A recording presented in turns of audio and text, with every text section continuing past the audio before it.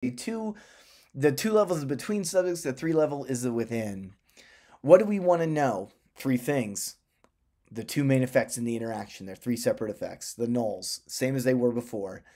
For the 2 level, the mean difference is 0 in the population. For the 3 level, the 3 means are the same in the population, and for the interaction, the slopes are the same in the population. Effect size is once again partial eta squared, with small, medium, and large being 1%, 6%, and 14%. F still tells you the signal to noise ratio. When I enter in my data into Jamovi, it's 1 row per participant. Participant A, they were randomly assigned to the happy condition, and they gave us data when they were young, when they were a young adult, when they were an adult, and when they were a teen. That's kind of how it is here.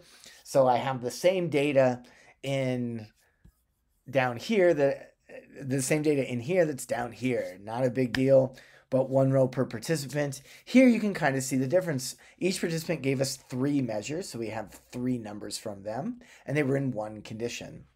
This is what it looks like. Let's analyze it. ANOVA. Repeated measures ANOVA. We have to define our repeated measures factor. We give it a name, age, and then we get teen, young adult, and adult. All right. There is no second repeated measure here. We have a second between subjects factor, which we called condition, which we can take care of right now. So now I need to put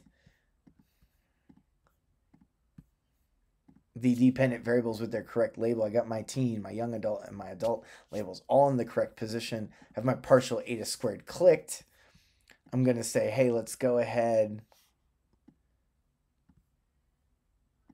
Let's go ahead and look at our results real quick. So it looks a little different. You have this within subjects effects. So you have anything that has a within subjects factor in it, which is our interaction and our age factor, because we measured participants 3 times, and the interaction is also part of that. So what we see here is we have a non-significant effect of age, just like last time, and a significant interaction. Down here, we get the effect of our between subjects effects, which this is our condition, happy versus anger. So this down here represents the main effect of happy versus anger, or condition. So we have a significant effect of condition.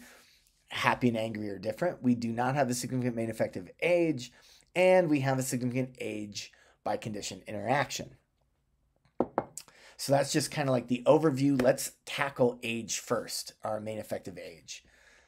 So what I like to do first is what I always like to do is click on this estimated marginal means, click it in, and go ahead and look at my plot.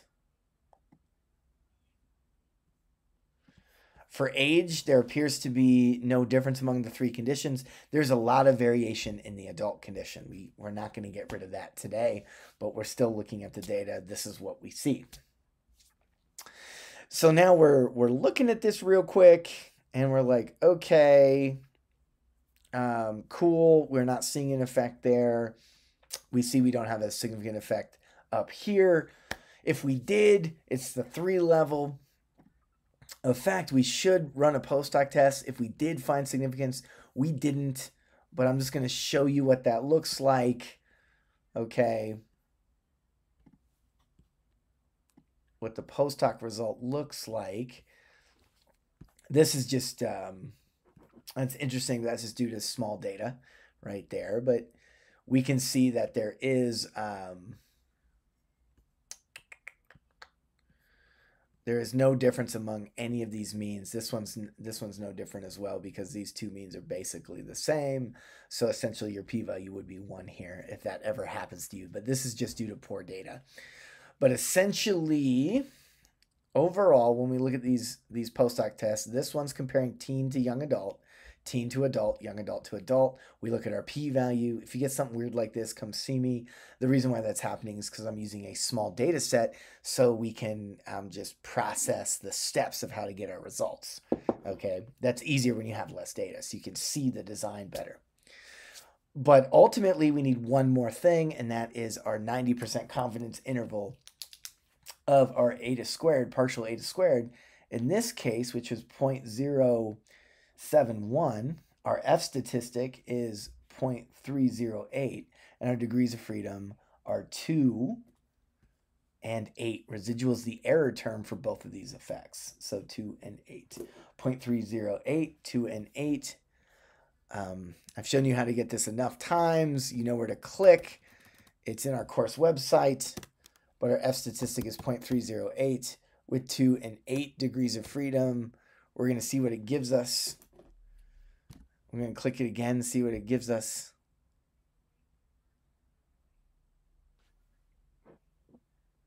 The NA again is 0. And the upper limit is 0.26. So the real effect, the population effect, could be anything from no effect all the way up to quite a substantial large effect. That's 26% is much higher than 14. We really know nothing about age right here. That's what our data are telling us. Main effect 1 of age is done. Let's go back to our results.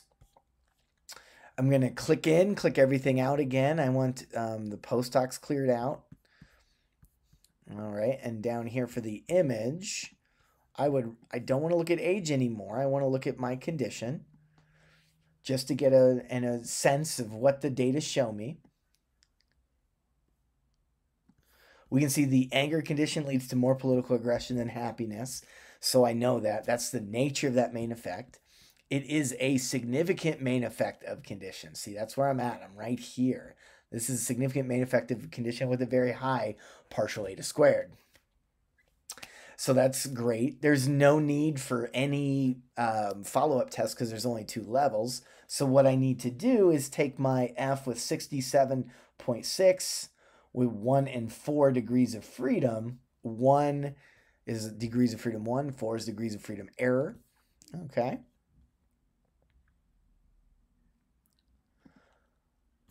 I go ahead and click in.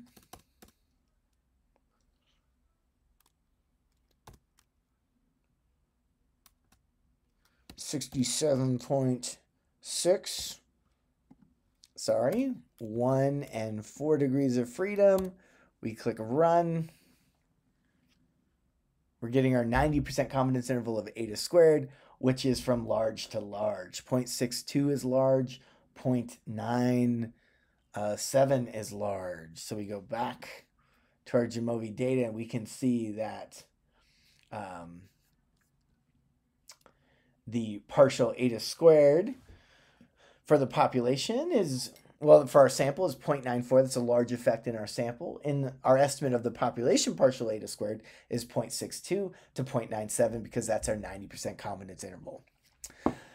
Now we're done with that second main effect. We have to move on to the interaction, and it's a 2x3. I think it's just easiest for us to make sure that we look at the 3 lines, because mathematically, I'm focusing on the math here. Mathematically, an interaction is just a test of line slopes. These slopes should look similar to you. For adults, the manipulation appeared to have no impact on their political aggression. For teens, right here, this line right here, you can see that for teens, the anger manipulation increased political aggression very much so in comparison to the happiness manipulation. And for young adults, you have a similar pattern as teens, but the slope's a little bit less steep, right? Like if you were on a ski hill, you're going to go faster down this one, pretty fast down this one. You're not going to move on this one at all. If you're a skier, Colorado, it'll make sense. If not, you know, get a sled out. Which one's going to be faster, right? These 3 slopes are different. We know that from the interaction. And then what you have to do, because it's a 2x3, is you do have to look at your post hoc test for the interaction. Again, we're not going to get those 90% confidence intervals. We're not going to get those 95% confidence intervals. We're not going to get Cohen's D. Essentially, what we want to look at are 3 lines, 3 t-tests. T-tests for adults that are in the happy condition versus adults that are in the angry condition. That's our bottom one right here. And when we keep going over, our p-value is 1. There is no difference in these means. Okay, that's it. This slope is non-significant. Now, if we look at teen happy versus teen anger, which is right at the top, we're going to find that this slope is significant. That's the second one. We looked at the second line. We've done 2 of our 3 t-tests. Our third t-test we do is for young adults happy, young adults angry, which is right here. This is also a significant result. We're in, we're out. We know that the slopes are different from each other. We know that this slope is essentially 0. These two are positive. Essentially, when we run those t-tests, we are saying this slope, there's a non-significant difference between these two means. And when we're running this slope, we're saying there's a significant difference among these two means and a significant difference among these two means. Ultimately, at the end of the day, interaction is about describing these 3 different slopes, and this is for a 2x3. I'll talk about 2x2 in a second. Let's finish out our result. The one thing we do not have for the interaction is our 90% confidence interval of eta squared. We have 15.077 with 2 and 8 degrees of freedom. That's our F statistic and our 2 and 8 degrees of freedom. We plug it into our calculator. 15.077, 2 and 8 degrees of freedom. Hit the run button. What do we get here? Remember, if you get any errors, just double click. 0.35 to 0.86. Those are both large effect sizes of partial eta squared. Okay? That's 35 to 86% of the variability in the dV was accounted for by the interaction.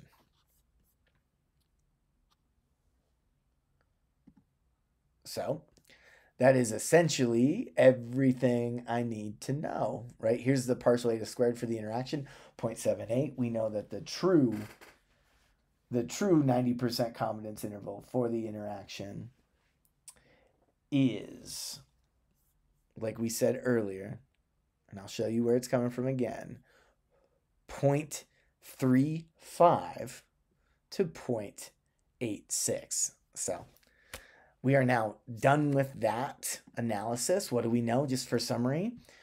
Age, there's no main effective age. The main effective condition is such that the anger manipulation increases political aggression relative to the happy manipulation. And the age by condition interactions show that adults are basically not impacted by the manipulation, but younger folks are, in the way that the anger manipulation increases more political aggression for teens, for young adults, but not for adults, right? You can see that down here in all 3 of these lines.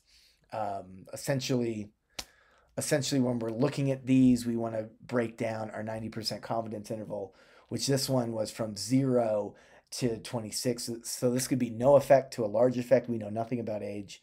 The interaction, they were both large, and the main effect of our condition were both large. We are done. Now, if this were a 2x2, you wouldn't have to do any post-hocs because you would only have 2 slopes. They're only different in one way, and we have 2 means for each of the main effects. So at the end of the day, for that one, we're just running for a 2x2, we're just running this repeated measures of ANOVA, getting these results and getting those 90% confidence intervals. The other thing that's important is breaking down your results. So you got to look at your picture, particularly for your interaction, but you have to know the directions and so forth.